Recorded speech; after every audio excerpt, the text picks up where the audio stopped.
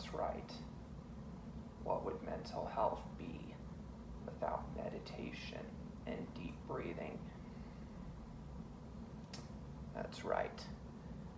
What would mental health be like without breathing to assist you?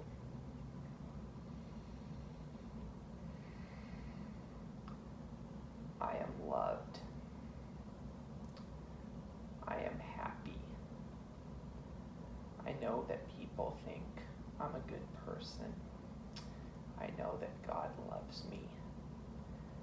I know that He wants what's best for me.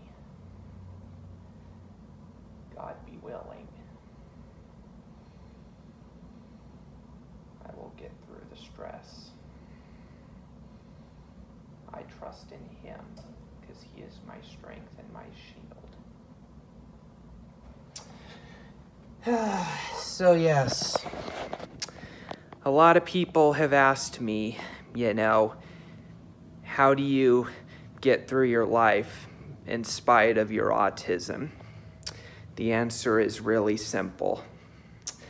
I just believe in myself, and I believe and respect and love the world around me. So meditation is just one example on the good you can do for yourself.